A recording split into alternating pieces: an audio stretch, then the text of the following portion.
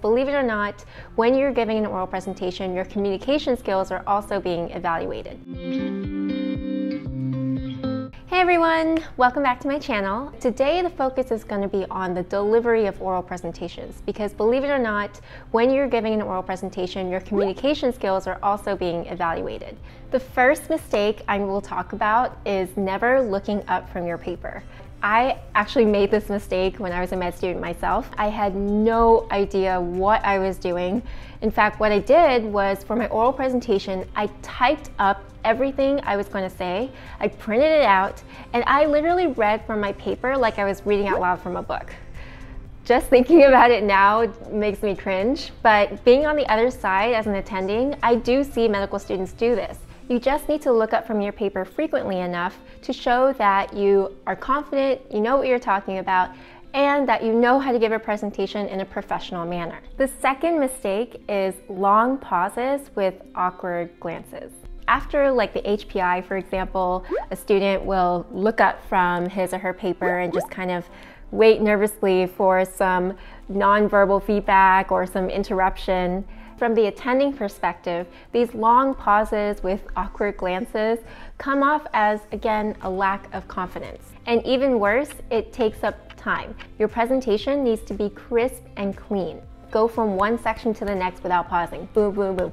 This is my HPI. Boom, past medical history is this. Past surgical history is this. Medications are this. Allergies are this. Blah, blah, blah, continuing on. Do not have a long pause in between sections. Mistake number 3. Saying, we were thinking.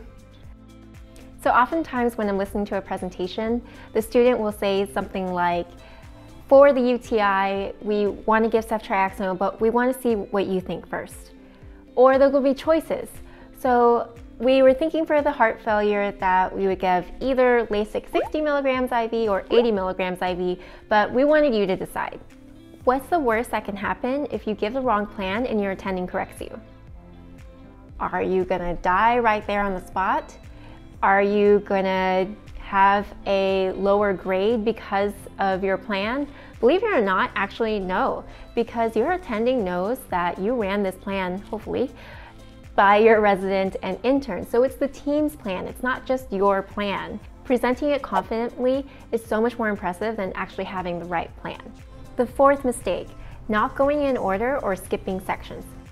Guys, we learned this order for a reason. It's a standardized format that every doctor knows and uses. So please don't deviate from it, because if you do deviate from it, it makes you look disorganized. HPI, past medical history, allergies, family history, social history, they all matter. The fifth mistake is editorializing. The definition of editorializing is to make comments or express opinions rather than just reporting the news. This is a classic mistake that you'll hear people talking about.